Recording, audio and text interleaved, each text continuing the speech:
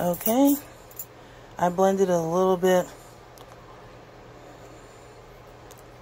I also put not frozen fruit in here, but also almonds to see if it can crunch it up, because I have a different brand personal blender, well-known one that does this, so I want to see if this could do this too. So yeah, the noise level is about the same of any of these personal blenders. You just hold the button.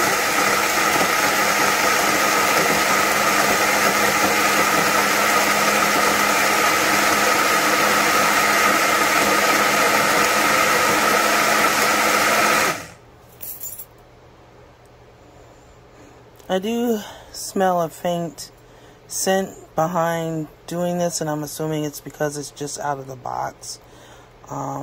So I'm not going to hold that against it. But it looks to be like it blends very well, very quickly.